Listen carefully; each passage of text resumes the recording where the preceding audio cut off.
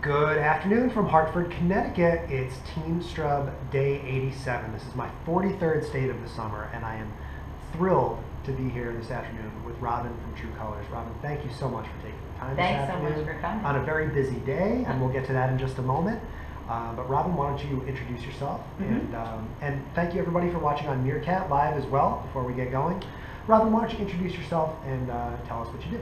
Okay, so I'm Robin McHaelen. I'm from True Colors, and what True Colors does, if people don't know, is we do education and advocacy for gay, lesbian, bisexual, transgender, intersex, queer questioning, two-spirit, same-gender, loving, pansexual, sexual, not straight, not labeling, straight is straight so far, straight with options, straight but stuff happens, gender bending, bi-gendered, pangendered, agendered, asexual, and other sexual and gender minority youth. Can you tell we work with teenagers? It's like you've said that before. Yeah.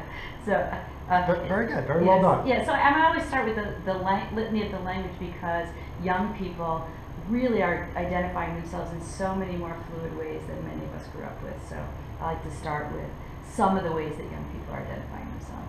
And so you've been doing this for how long? 23 years. And so this must be a totally new challenge for you then. It is. As this is evolving, but it's a fun challenge. Yeah, it is. It keeps me young. My hair is not any less gray, but it keeps me young. That when I was growing up, there was only two boxes. There was one really big straight box and one little bitty gay box. And everybody was supposed to get in the straight box, but if you got in the gay box, they thought you'd at least stay there. And now young people are going like, nah, not so much. And not only about attractions and sexuality, but also about gender and how they experience themselves as a man or a woman or something more very different than that. Wow. Tell me about what your organization does. We have 5 employees in 7 programs, so we're a very busy group. We run the largest LGBTQI ABCDEFG conference in the country. It's March 18th and 19th in 2016 at the University of Connecticut. And that's a whole organizing effort. So it's young people putting that conference together for young people and everybody that's responsible for their health and well-being. And usually there's 3,000 plus people from all over the country at that conference. So we organize the conference. We work with young people all over the state. We work with Gay Straight Alliances and a youth leadership program, and we have the country's one of only 2 programs in the whole country that mentors LGBT youth in out-of-home care with LGBT and ally mentors. And so that program's been going since 2005. We've got about 70 kids in that program. We also do social and recreational activities for young people of all orientations and genders. We do foster parent recruitment for teens regardless of their identity, because teenagers are among the hardest young people to place in out-of-home care, in a family. And then we do a spiritual institute which looks at creating safe spaces for LGBT youth to do their spiritual work. And then we have a project that's a collaboration between us and the Department of Children and Families called the Safe Harbor Project, which specifically focuses on LGBT youth in out-of-home care. So there's an enormous amount of stuff going on here. Yeah. All kinds of really wonderful stuff. Tell me about what's happening tonight to get the graduation. So one of the things that's happening is in the summer we do a program called Queer Academy. Okay. And it takes young people who are interested in developing their leadership skills and puts them through a very intensive 6-week, it's both academic and social and personal growth. So this year the theme was art, identity, and intersectionality. And so they spent the whole summer working on those components of themselves. Last Thursday, we did a presentation of learning, which was called a Queer Scout Share Out, where they shared their learning. And tonight's a celebration. And one of the things that we're celebrating is queer culture, this concept of drag and gender as an element of LGBT culture. So rather than a graduation, we're having a draguation. And all of the young people will be performing, as well as with identities and songs and personas that somehow describe who they see themselves to be in the world. Then there'll be professional performers, and so it's going to be a hoot. I think it's going to be hilarious. And a local theater donated the space, so we're hoping to have several hundred people come out and watch our young people graduate. Wow. That's fantastic. It's been a big summer for the LGBT community, big few years actually. Right.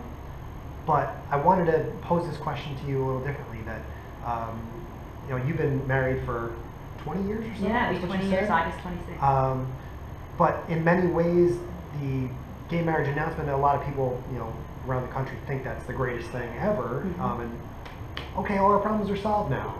But that's really not the case. That isn't the case. I was excited about gay marriage and same-sex marriage and marriage equality. Don't get me wrong. Yeah. It made a difference for me and my family, obviously.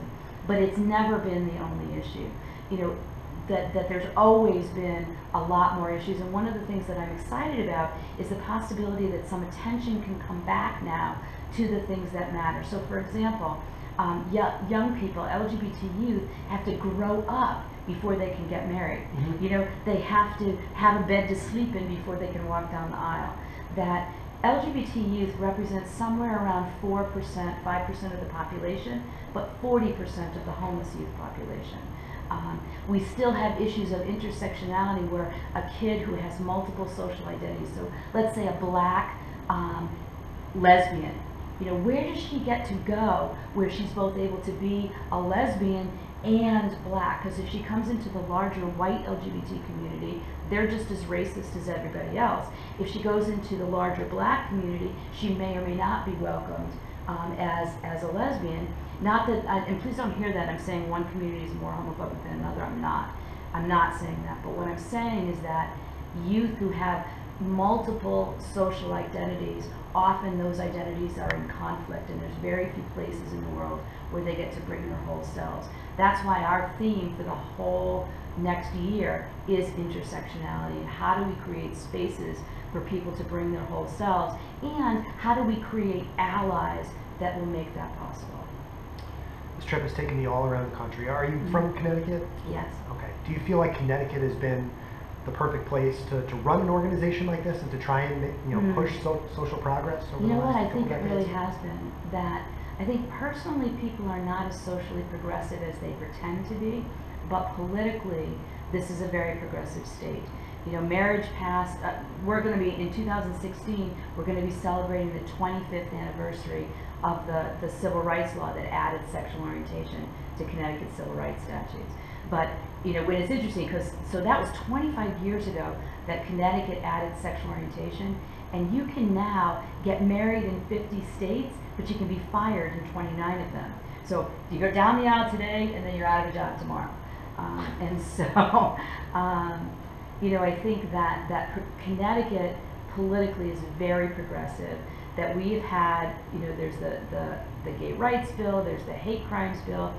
Connecticut is one of only a handful of states that allows second parent adoption. So when my wife had our daughter, at that moment that she was born, I was the first hands on her when she was born, but I was a legal stranger to her.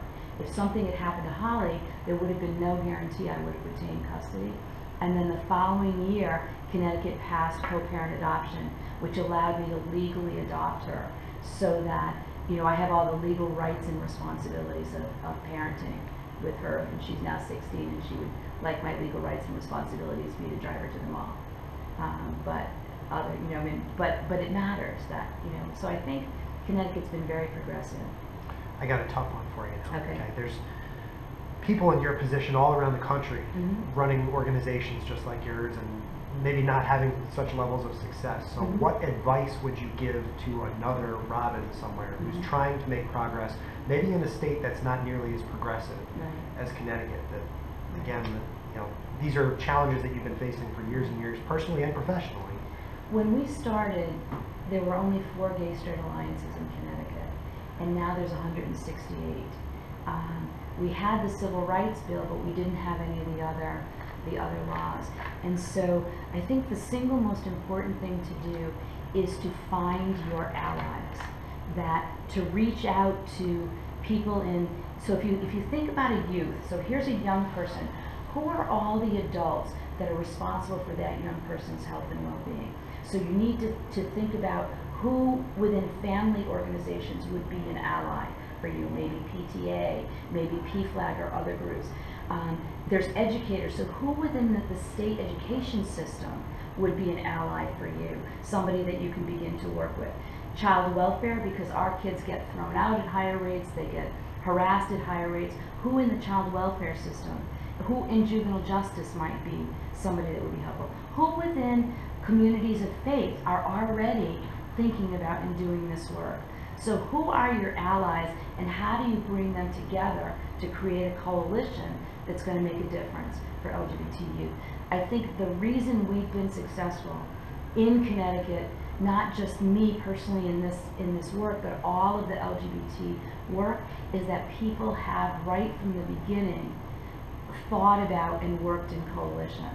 I think that the one place where we have not been as good as we need to be, and that's one of the reasons we're looking at intersectionality, is that, you know, that looking at, we've always been focused on race and class and other issues and those intersectionalities, but I think we need to make it an explicit part of our work, and we're in the process of looking at becoming, you know, an anti-racist organization, and what is the work that we need to do internally to have that happen.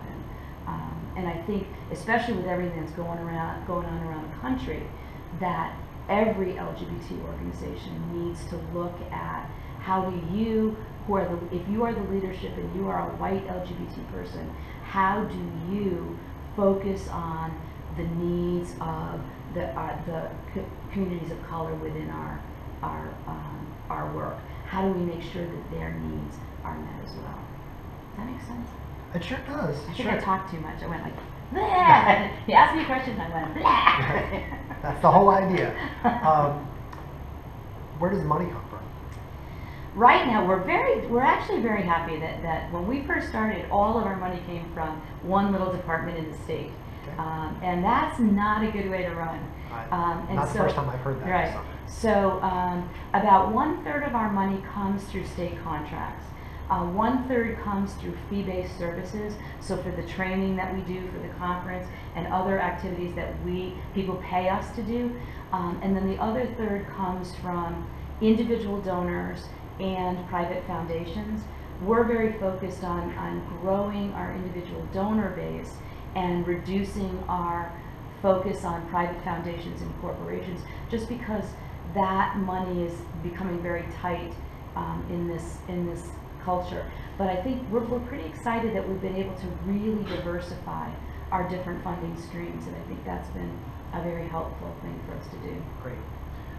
What is the role of volunteers with True Colors? Oh my God, volunteers brought in about 13,000 hours last year. Wow. So if you think about, even if we paid them minimum wage, that would be a whole nother, you know, third of our budget. And so we can't survive without volunteers. And volunteers do everything from filing in the office to mentoring to being on our board of directors, to organizing our annual conference, to tabling for us in different events. So anybody who's interested, whether they've got an hour a week, 10 hours a year, whatever they've got, we've got a space for them. And we have, thanks to the Hartford Foundation for Public Giving, we now have a volunteer coordinator who can, Amber, can really help people think through what your skills are, what is a good match, and how would you be the best fit. Fantastic. Where can people learn more about this wonderful organization? So the best place is online at ourtruecolors.org. So it's OUR-truecolors.org. They can call us at 860-232-0050. We're on Facebook at Our True Colors at Facebook, and True Colors Inc. in Facebook. We have a fairly big Facebook presence. We're on Twitter at True Colors Inc. And we're on, well, I think that's it where we are now. So we're working on Tumblr and some of the other things. Sure. 5 employees in 7 programs we're working on. Well, it seems like you guys are doing a wonderful job. Thank you. And I want to say thank you so much for taking the time today. Thank you. Great meeting you. Congratulations on what you're doing. That's exciting and wonderful. Thank you so much, and congratulations to you and the entire organization. It sounds like it's going to be very, very exciting and fun tonight. Mm-hmm. So I can't wait. It's going to be a hoot. And it's free. And it's open to the public. That's awesome. So